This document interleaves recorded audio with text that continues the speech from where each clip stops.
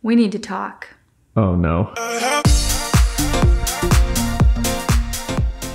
You've probably been wondering why we've seemed so distant. And to be fair, we haven't really been posting very often. And we just wanted to let you know that it's not you, it's us. No, we're not breaking up with you. The last 2 years have been crazy for us. Crazy in a good way, just very busy. We got the shop up and running and ready to go. We started consuming a ton of information on how we can make the business run the best, what strategies we needed to have. We started writing checklists, getting everything ready to go, and we just can't start it. We can't, our hands are tied. So let me back up a little bit. When we first started the business in North Dakota, we needed to learn how to operate lean, and we had to adopt a mindset of total efficiency. And what I mean by that in a woodworking business is a lot of times woodworkers spend an insane amount of time making one part of one project perfect. We realized we couldn't really do that because then we'd have to charge the customer for all that time and labor we were putting into it. So we had to figure out, where do we need to cut down? What parts do we need to speed up and figure out like a nice, efficient, streamlined process for? And as some of you may know, that is not necessarily the way that the government and the military works. And honestly, they can't work that way. Their main job is to accomplish important missions and stay funded. That's just what they have to do, which is perfectly okay. It's in complete competition with how you run a business efficiently. So we were living our lives with split mindsets. What we were learning in our business wasn't at all applicable to our day jobs, and what we were learning in our day jobs was hurting our bottom line for the business because they're two polar opposite organizations. And our military jobs were just taking up all of our free time, which is fine. That's what we signed up for. We wanted to serve and everything. That's okay. It's what we signed up for. But it wasn't sustainable long term, especially in light of the fact that our physical and emotional health was suffering because of the time requirements for our job and trying to run a business. And when we took a step back and realized that our side hustle business was helping us achieve our life goal of helping more people turn potential into progress than our military jobs were, it was a no-brainer that we should spend more time on our business and less time on our jobs. We were looking for a convenient way off of the career military path that we were already on. And then came our dream jobs. So we decided to just kind of take a hold of our own futures a little bit. And we found this opportunity for these part-time military jobs that happened to be in our dream unit.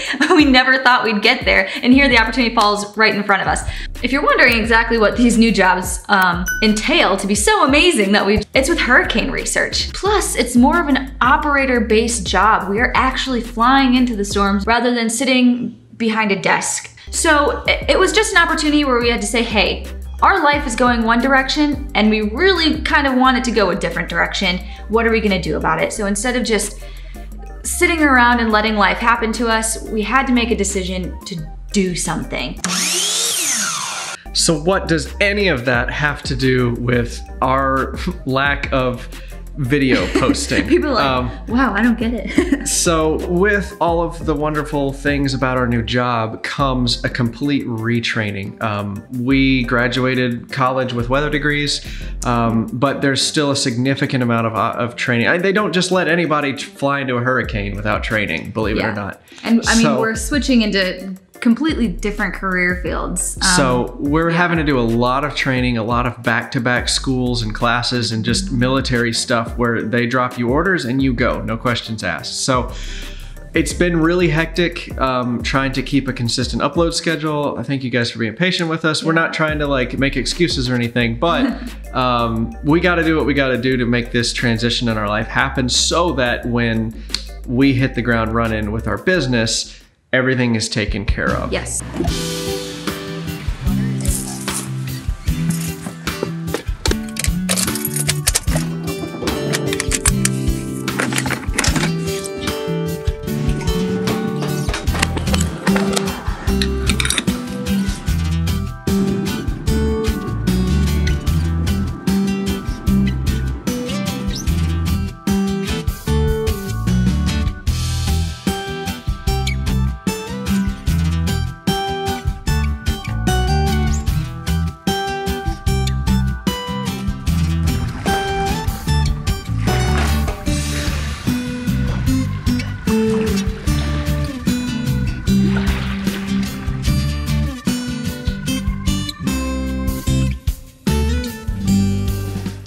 tried filming this on the beach.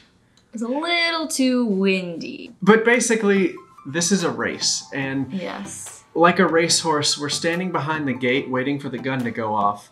All hyped up, we're amped, we've got all the energy and the intention in the world. And it's just, it's not gonna go yet. And when we take a step back, we realize just how blessed we are. We're not trying to complain or say that, you know, our life sucks or anything. It's just frustrating when you spend 2 or 3 years setting up for something and you just can't get started yet. That's why we made this life switch, is so that we could have part-time jobs.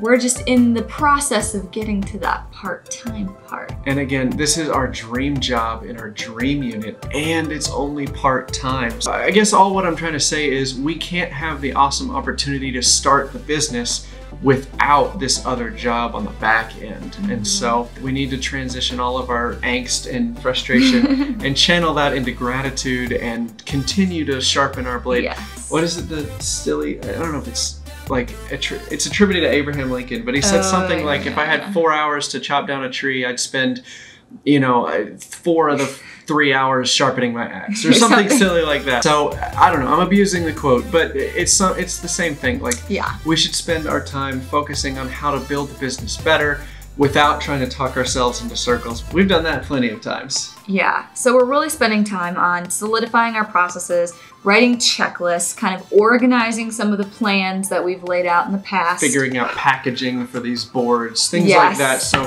we're gonna continue to do that. We've got a couple more videos lined up for you, but that's the reason we haven't been posting a whole lot, is because we've been dealing with training dates and all sorts of schedule changes and stuff like that. So content is coming. It's just, it's been a little slow for a while, and anyway, that's all about over with. But one thing that has gotten our complete attention this entire time is the stud stack. And a lot of people don't know about this. Like, talking on Instagram all the time and people just don't know what this is. But the stud stack is a Facebook group that we run, and it's a paid Facebook group, but it's only people that run maker businesses.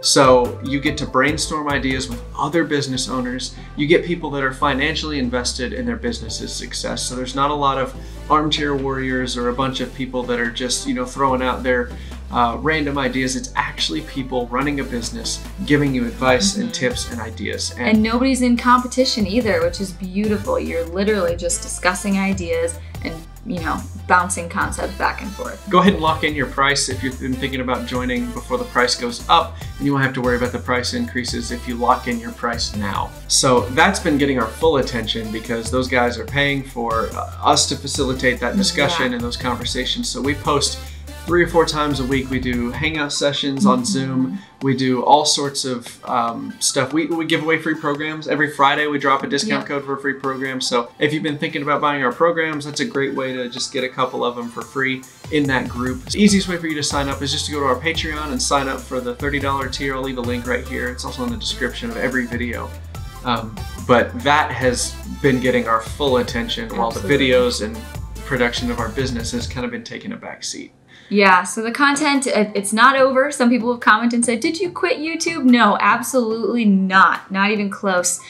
We still plan on putting out content. In fact, we just came out with another platform. We're now on LinkedIn. So if you're on LinkedIn, go find us there. Make sure you search us under a company page, because that's what we're set up as. And there, LinkedIn is really meant for like the side hustler, somebody who's, you know, got an outside job just like us and is also trying to run a business. How do you manage your time? How do you, deal with conflict, prioritization? That's the focus of that page.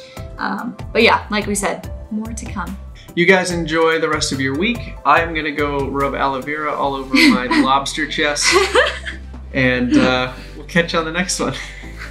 That's so gross. I know.